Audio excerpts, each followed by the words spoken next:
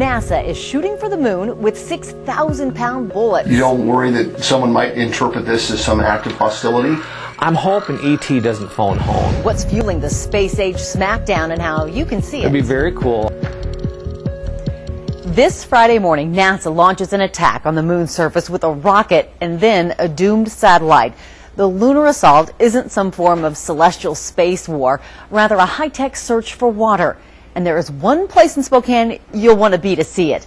KXLY4's Jeff Humphrey is live with a look at the L-Cross mission. Jeff? Robyn, you know, it's been 10 years since the U.S. parked something out there on the moon, although this mission is really more like a pair of well-planned crashes. The target is an existing crater on the moon's south pole, right about at the 7 o'clock position. If all goes well, the mission will turn up signs of water on the moon and open up the door to future space exploration. Last June, an Atlas V blasted a pair of satellites into space and eventually toward the moon. On Friday morning, the now empty booster rocket assumes its new role of acting like an artillery shell.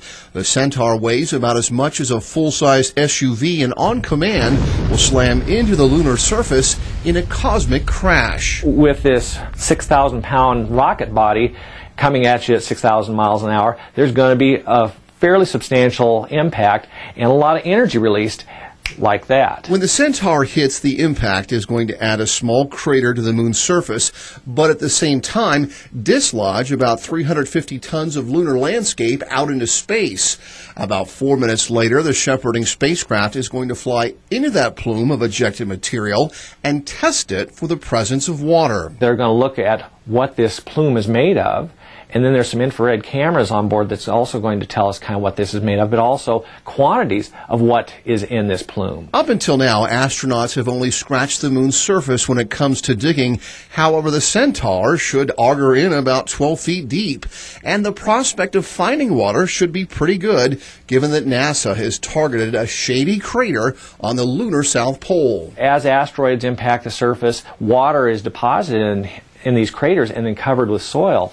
And so in these craters, there may be fairly substantial quantities of water ice. Finding water on the moon would be a big deal because you can make rocket fuel out of it. The space shuttle uses a combination of hydrogen and oxygen during liftoff. Future space colonies would welcome a fresh glass of lunar water because right now our astronauts are being forced to drink their own recycled urine. If they don't have to take some of their water with them, if they can mine it, from the surface, that reduces the amount of weight that they're going to be flying to the moon, and they can put other things on there or use a smaller rocket. Now, this big bang on the moon happens early Friday morning at 4:31 a.m. and Spokane resident and NASA ambassador Joe Bruce wants you to be able to see it through one of his telescopes. You'll find him at the Hamlin Park Presbyterian Church at Crestline in Thurston up on the South Hill. We'll have a crew there as well and have updates for you on Good Morning Northwest here on KXLY4.